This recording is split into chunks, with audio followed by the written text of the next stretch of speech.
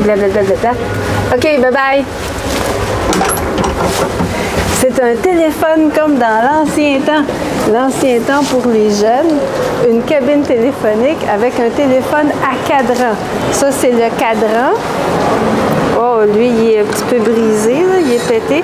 Mais si vous avez plus que 20 ans, vous savez... Wow, ils ne savent pas comment raccrocher. Donc, comme ça, puis on compose le numéro comme ça. Donc, on compose un numéro ou un signal en québécois. Puis ça, c'est le cadran. C'est un téléphone rotatif ou téléphone à cadran.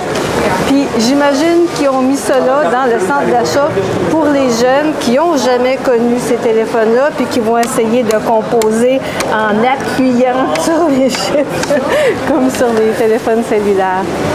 Donc ça attire vraiment les jeunes. Puis je vais vous montrer le mot téléphone écrit avec l'alphabet cyrillique. Ça, c'est le mot téléphone en bulgare.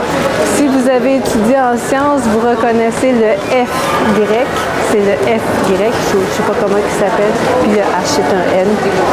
Donc ça fascine vraiment les enfants.